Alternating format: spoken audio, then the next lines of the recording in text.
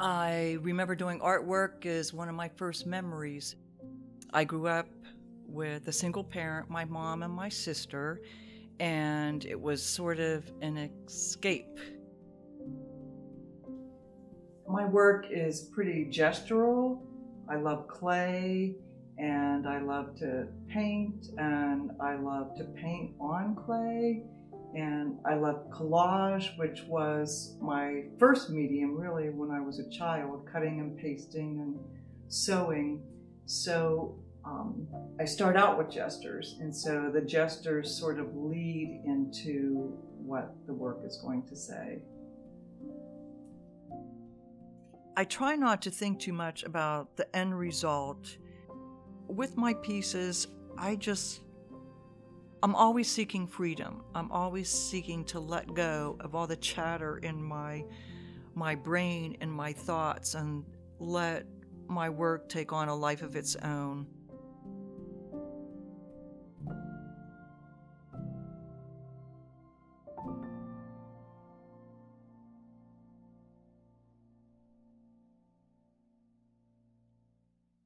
I feel very fortunate to have landed in Wilmington in 1988. It was a very exciting time, meeting a lot of young artists that were moving here. We were all in our 30s, and we started a life drawing group, and we'd get together and critique work, and it was just really, really great. And then we started No Boundaries, Pam Toll, after going to Macedonia, and Dick Roberts and I, and it just grew into more of a making our community more international and introducing our artist friends to artists that we would bring here for No Boundaries. Participating in art colonies just opens you up to experiences in other parts of the world. It's almost like time traveling some places, especially in Macedonia. I felt like that the first time I went there in 1995. It was going back in time 40 years, and it was just magical to have that experience. The travel and the people and languages, and you learn from the other artists, and I learned a lot about letting go and just let happen what happens. And if you don't like it, paint on top of it. And if you don't like that, paint on top of it again. So it was very freeing for me.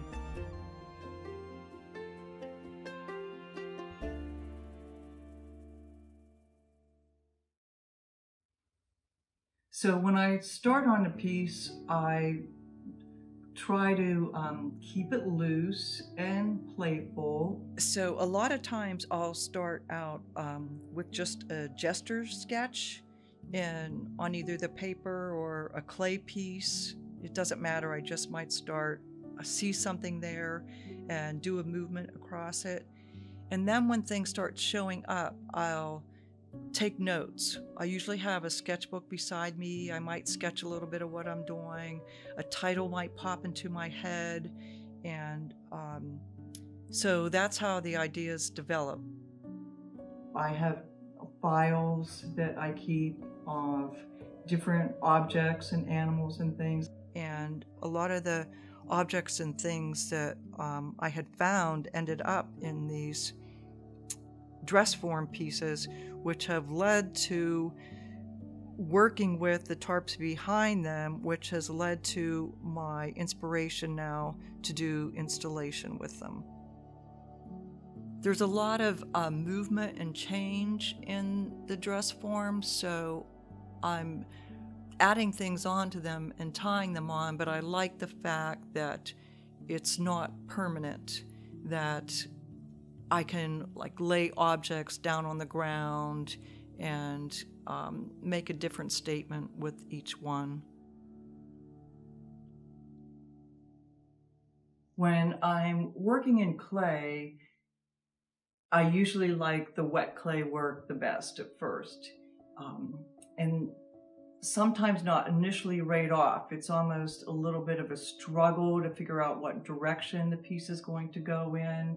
So it's almost during the middle part of creation with, like, I'm talking about clay really, but it pertains to painting too, is when I start to really get excited and see what the piece is trying to tell me, because I listen to what it tries to say, and it's not that I'm looking for anything specific usually, but things will start jumping out at me.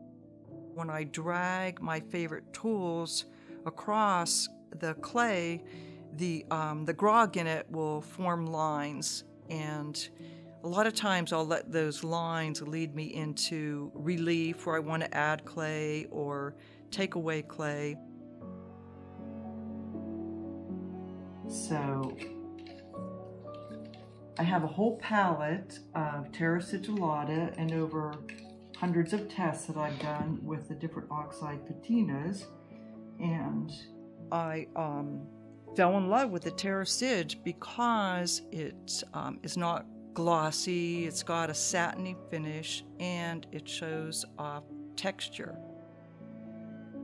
So when I'm working, I pretty much let the piece tell me what it wants to do. Like, I knew I was going to do a vessel, a narrative vessel, but I didn't know if gestures were going to come out of it, or people, or columns, or animals. Animals appear a lot. So this one just ended up being, at this point, pretty abstract. Just free-form shapes. Some of them are almost cloud-like, and other ones make me think of pillars and columns. So this clearly just looks like the moon, so it has to be white, even though there's blue moons and red moons, and I can change the color a little bit I want, again with the patinas. So the vessel's been fired. So I've done a lot of testing with the patinas on the terra sig to get different colors, and you can get a whole different palette even just using one background. So I have a lot of decisions to make again at this point of like what kind of patina I'm going to put on the black, the green, the red, and the white. That's the beauty of clay, is at different stages you can do different things. It's really fun when I go back and I finish a piece to look at, it's almost like chapter 1 to where I came at to the end of the book, and the puzzle pieces sort of all come together. At the same time I was working on the piece, a lot of times I'll have extra clay around, and I was making little shapes and forms not knowing where they were going to go, and they ended up being part of the space debris. And I thought, oh, well, I would like to have them sort of flying out of the vessel, and that's what happened with that piece. It's fun, it's playful, you know, it's a little dark because it's space and we don't know what's out there, but so it turned into space debris in the moonlight.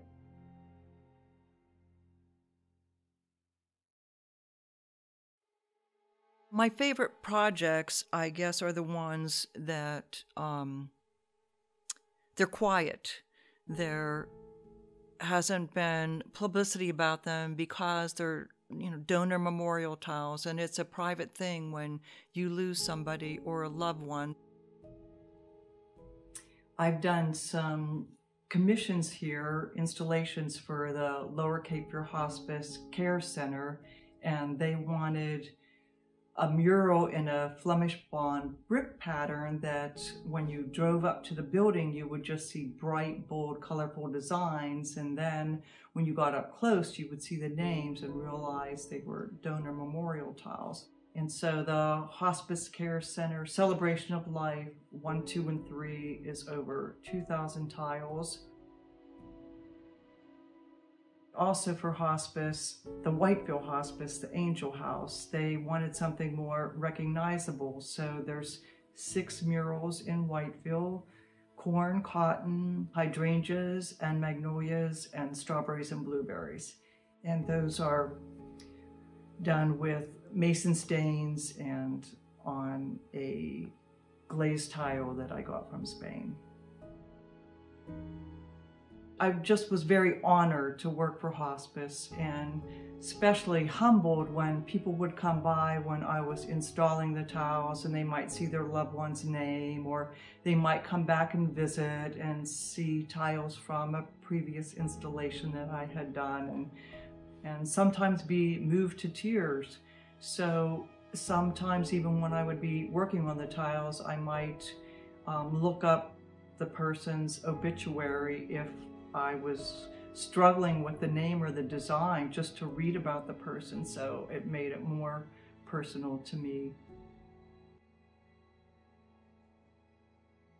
Another commission I did was for the North Carolina Bar Foundation at a new building in Raleigh, and the project, they wanted me to depict all races and nationality and ages in a three-paneled mural in relief. So the We Are the People of North Carolina is made up of 3 separate murals. They're each about 5 feet by 6 feet, working with clay for these large pieces. That was a challenge, to figure out how I was going to join them together by not making separate square tiles. So I was using 25-pound blocks of clay, pounding it out, and I figured out a technique to join the edges together that worked pretty well, beveling and scratching and scoring and pounding. So there was just a lot of little things that I learned, and big things that I learned on that project.